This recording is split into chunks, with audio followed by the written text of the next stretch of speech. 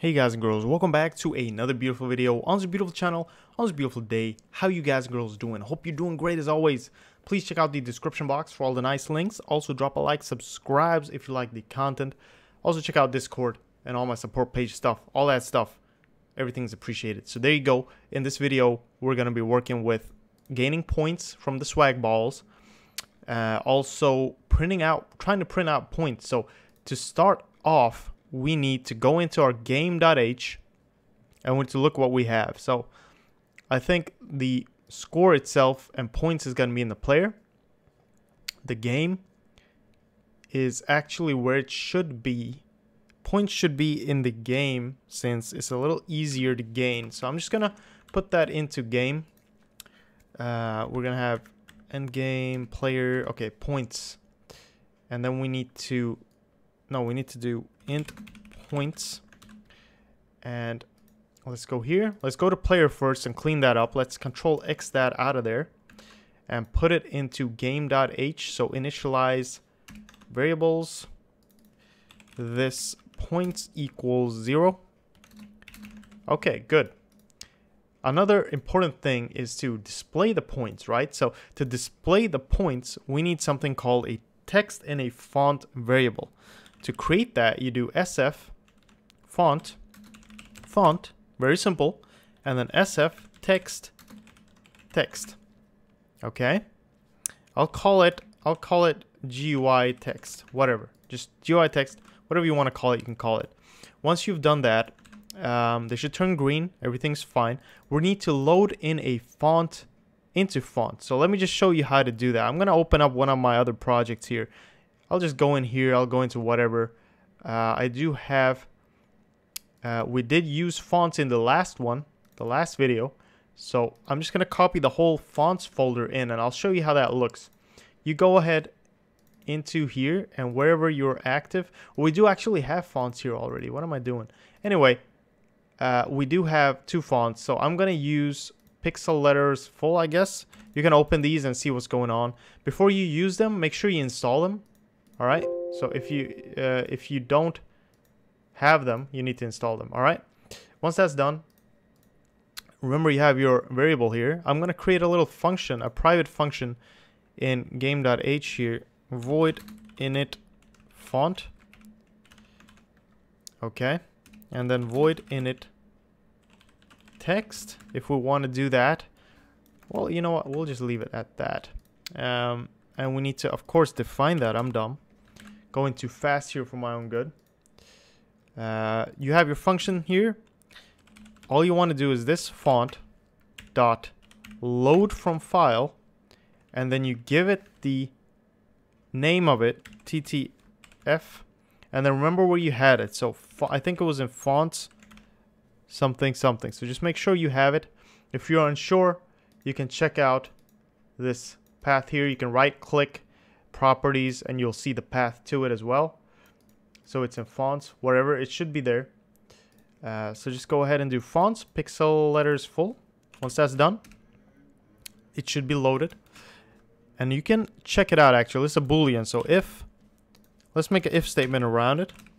And let's say if this did not happen, so put an exclamation mark here. If this was not successful, std cout error game init font. Should be called init fonts actually. Init fonts. There we go. Init fonts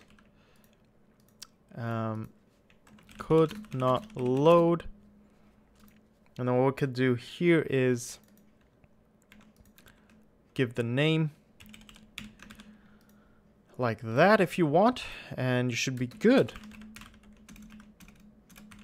And a new line right there. So I'm going to do a little exclamation mark here just so I see that that's an error. Good, very nice. That should be loaded though. And then we need to, actually we do need to have that initialized text. Void init text. We do need that because we need to set the text before we start writing to it. We need to set the variables of it. So to explain this as well as I can, we're loading the font from the computer.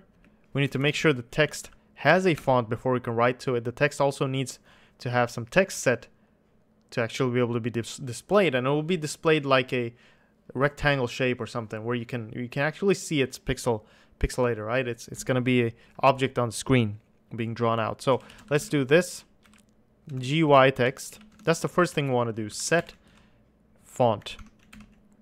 This font, and obviously you want to do this in order. So you want to initialize fonts first. So let's go ahead into our game constructor and let's init the fonts right here. And then we're just going to go ahead and init GUI or init text. All our text elements are going to be initialized in here. GUI text init. Like that. Once you set the font, you can basically just set this GUI text dot set fill color if you want. SF color white. I'm just going to set it to white. This, I think it's default anyway. Text dot set character size is also important. Takes an unsigned int. Set it to 24. This GUI text dot set string. No. Set string test. Just to see that we're getting it printed out and everything's fine. Let's go ahead and render that out right here somewhere. We're rendering the player, we're rendering the swag balls. You want to pretty much render GUI at the end. This render GUI. And we're going to create a function called render GUI because we're going to be adding some more stuff to it. And that's going to help us out later on along the line. Boom. We good. We Gucci. Let's go down here. We good, bro. Oh my god. Here we go. And then we also need a this. Or we'll say SF render target pointer target draw this GUI text. Okay. And this is a pointer to whatever we want to use. So it's good to have in case you want to render other things other than, we do have that in player as well, other than to the window directly. So if we have another rendering, like a blank canvas basically, which we want to then entirely render on the window, we'll go through this later. Anyway, if you want to do that, you can do it. If you don't have this, it's a little harder. That's why I always make a habit of not directly rendering to the window always, but having a choice. So here I can send in this window. Okay, I want to render the GUI stuff onto the window. Maybe I want to render the swag balls onto some other stuff, some other rendering target. But like I said, we'll go through that, so don't freak out. Just know that there are different rendering targets. It's not only the window always. Once that's done, your text should be displayed here. Am I even recording right now, bro? Am I? Okay. All right, we've got a few minutes to go. Let's do this. Let's see what happens. So, test. It did pop out here, and it is working very nicely. I need to increase the size of that, but that's up to you, whatever your taste is. I'm going to put it 32, and that should be good to go. Now I'm going to create a function called update text. Update text, and this is going to take variables that are important, and it's going to, or update GUI actually. Since we have a render GUI, it's nice to have an update GUI. I'm going to create a definition of that. Right here it should be update GUI, and here we're going to set the text to whatever we want. Okay, this GUI text dot set string to ss.str. So what is ss.str? Well, it is our string stream s stream. Well, we didn't include it, so that's great. Let's go ahead and include that. Include string s stream, I think it is. And this is a C++ library, which is really nice. If you haven't used it a lot, I am suggesting you to do that. It's std as well. Basically, it's a stream where you can just shove in all kinds of types of data, and it will turn that into a string, and you can print it out easily. So you don't have to cast stuff and parse it to integers. So it kind of does that on its own. So it's really, really good. Just, you know, converting stuff by itself. So once you create that, you want to say ss dot no, not ss dot. You want to put something into it. This points. Okay. So that is something we want to put into it, and then it's going to print that out for us. So let's try this out. I'm not calling it, so I'm dumb.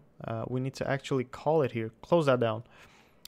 This player update collision, this update GUI, and now hopefully we should have 0 on the top here. No, it's not doing anything right now. Okay, so I had turned it around. It was like this. It should be like this. So once that's done, you should be able to combine that with points. Maybe you want a little flair to it, add something like that.